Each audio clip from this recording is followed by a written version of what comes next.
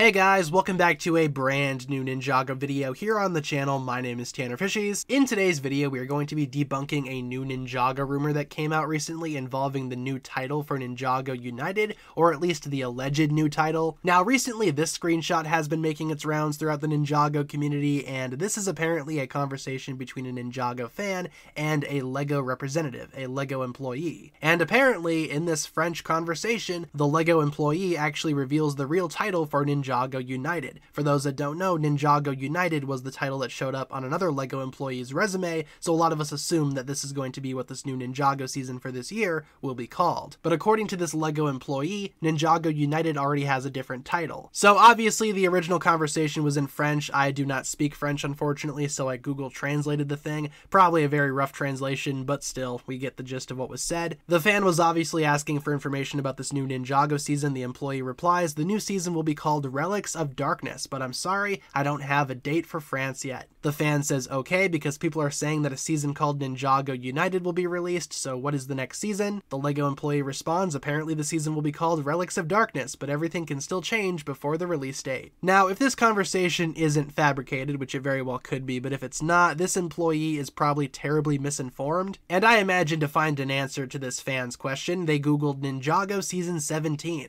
A lot of Ninjago fans see Ninjago crystallized as Ninjago Season 16, and as such, Season 17 would be the next step. The problem is, when you Google Ninjago Season 17, the first thing that pops up is somebody's fan season called Relics of Darkness, which is apparently their 17th season. Props to them for creating so many seasons, but the name Relics of Darkness simply comes from a fan season. That's literally the first thing that pops up when you Google Ninjago Season 17, which I imagine is what this LEGO employee did. Now, say what you will about LEGO employees spreading misinformation, but obviously they were trying to help the best that they can, even though they may not know the answer. And if this is indeed a real conversation, I can totally see the thought process of this LEGO employee. So long story short, Ninjago United may not be the final title for this new Ninjago season coming out this year, but it's certainly not going to be Relics of Darkness, and if it is, what a wacky and wild coincidence that would be. But until next time, guys, thank you so much for watching. I hope I was able to actually answer some questions here in today's video. Saw a couple of you guys sending this my way, asking me about it, so I figured I would let everybody know in a video. This conversation, even if it's real, doesn't seem to be credible. So with that being said, thank you so much for watching. If you guys enjoyed today's video, feel free to like and subscribe, do all that fun stuff, and I will talk to you guys again very soon.